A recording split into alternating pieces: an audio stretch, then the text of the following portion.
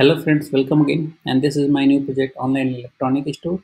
And I have developed this project in PHP and MySQL. The version for the PHP I am using is the PHP version 7 and MySQL version is 5.6.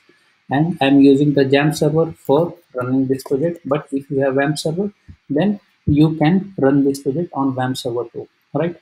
So for front-end technology, so front-end development, I have used HTML, CSS, and JavaScript. Some of the jQuery library also I have used, like for form validations, integration of the date calendars, integration of the drop-down menus, and for many more things, I have used the jQuery plugins. So these are all technology stacks I have used for developing this project online electronic store.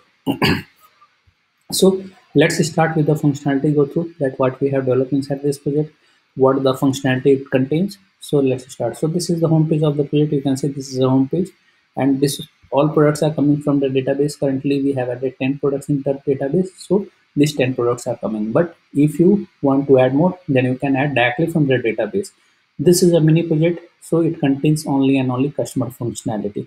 So customer can register, customer can log in, customer can add the products, customer can make the payments, customer can see his payment history, order history, right? There is no admin available inside this project because it's a mini project.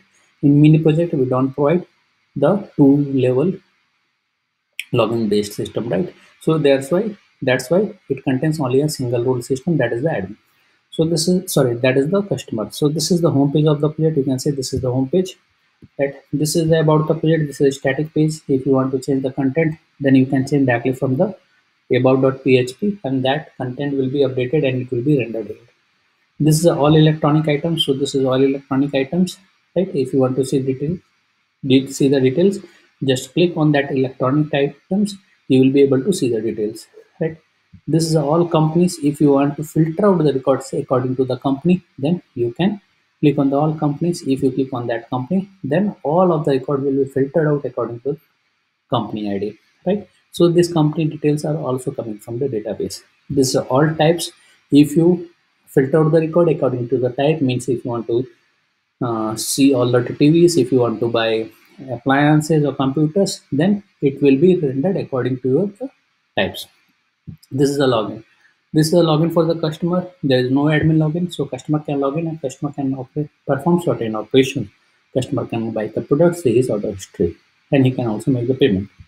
This is a registration form. So from, if you don't have the user ID and password, then you can log in. You can register from here, and after that, after registering from this form, you will be able to log in with your user ID and password. This is a contact us page, and this is a static contact us page. I am not saving the value of this contact us page anywhere into the database when I am not sending any type of email and SMS. So let's start with the login. So the user ID is customer, and the password is test. Once you log inside the system, you will get the dashboard. So this is the dashboard. Customer can perform these operations, right? So one of this, the my orders, customer can see all of the order details. If you click on the view details, he will be able to see what the appliance he has ordered, right? This is the order history and the order item details and total item the customer has paid. This is the my account. From here customer can update his account details, and this is a change password. From here customer can update his account password, and after that he will be able to log in with his updated password. Now I am going to order some of the products. So I am going to order this one AC. Add it into the cart and add place order, right? So total amount you need to pay is 20,000 rupees. The card number you need to enter, right? Anything. This is a static page. This is not a real-time payment gateway. So enter any of the value what you want.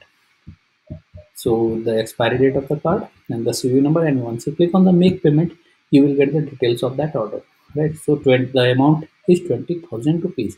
Now if you want to see the orders, just click on the my orders, and after that click on that page. So this is the 15th May. Once you click on the view details, you will be able to see the details of that order, right? So on this way you can select the item, you can add it into the cart, and you can make the payment. And after that uh, you can also delete the items from the cart too. So you can see this is the right.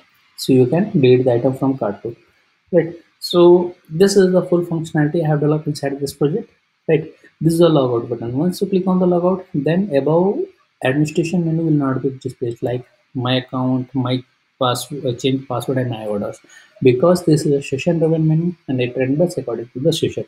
So let me show you so you can see it's not coming. If I log in, then it's coming, right? Right. So these all functionalities I have developed inside this project. As I told you earlier, this is a PHP and MySQL web-based mini DBMS project which contains only and only customer functionality, right? If you need more functionality in this project, just put it into the comment. I will incorporate the changes. I will make this project more better and better according to requirements. And don't forget to subscribe our channel for getting the latest projects videos on the latest technologies. Thanks for watching the video. Thank you very much.